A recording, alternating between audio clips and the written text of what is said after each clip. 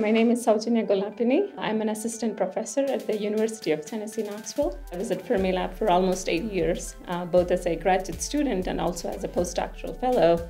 Currently, I work on a number of Fermilab experiments, so I come here quite often, so you can call this my second home.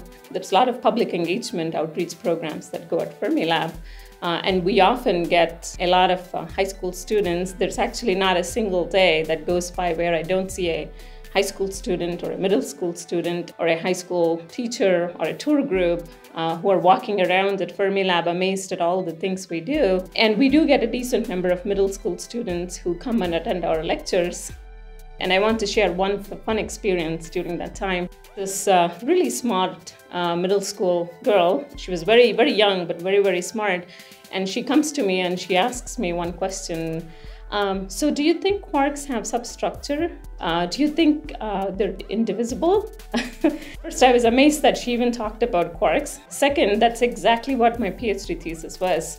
And I spent 5 years working on CMS experiment trying to solve that puzzle. So I tell her, well, we don't have a telescope big and powerful enough to help us look inside the quarks, but we plan to build it in the future. Would you like to help us solve that puzzle?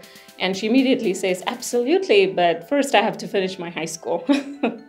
There's many more experiences like that, and I think that's what makes Fermilab what it is, and it helped me make what I am today, both as a scientist and also in terms of how I engage with the public. So if you ask me what is that thing I love about Fermilab, then my answer is that I love all things Fermilab.